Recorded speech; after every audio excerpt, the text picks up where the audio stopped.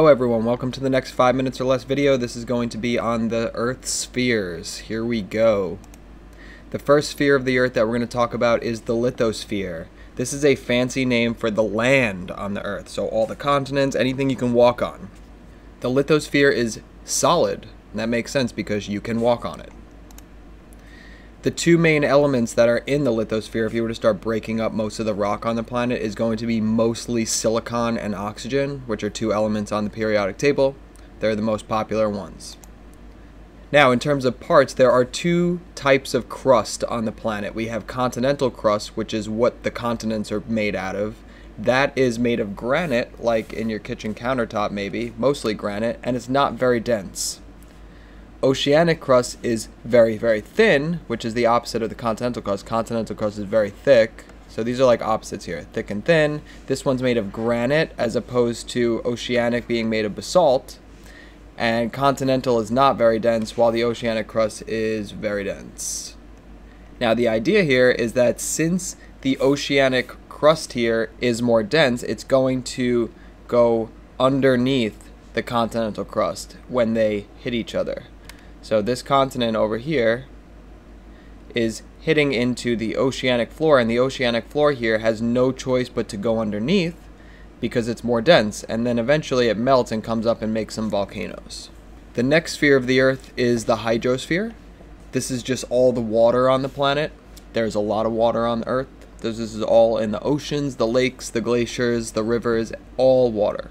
The next layer is the atmosphere. So this is all the gases and the sky and everything we breathe in. The atmosphere has 4 different layers in itself, so they're like sublayers. The sky has 4 layers. Most of the atmosphere is nitrogen. A lot of people think it's mostly oxygen, but if you look at this breakdown in this picture, it's mostly nitrogen.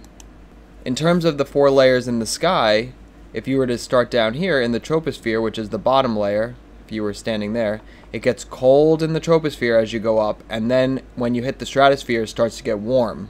And then when you hit the 3rd layer, the mesosphere, it starts to get cold again, and then the thermosphere, it starts to get warm.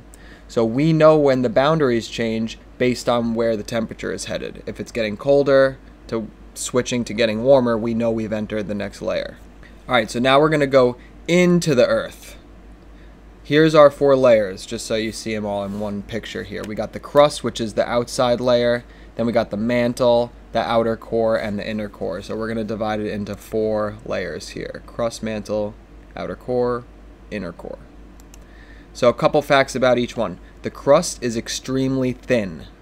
We live on it, and it's solid. And we said before that this is the lithosphere. It's made of silicon and oxygen.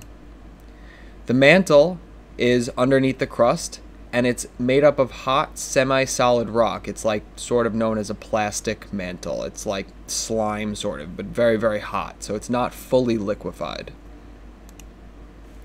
Then we got the outer core, which is underneath the mantle. This is liquid because it's so hot as you go down into the Earth, and it's mostly made of iron and nickel, which are 2 metals.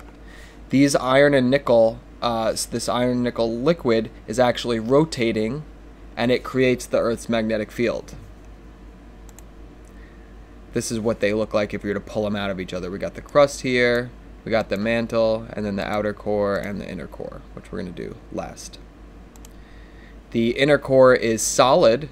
Even though it's so hot down there, the weight of the whole planet is pressing on this inner core. It's like the pit of the Earth. So it ends up solidifying, and it's also made of iron and nickel. Alright, thanks for joining me on this video, and I will see you on the next one. Good luck, bye.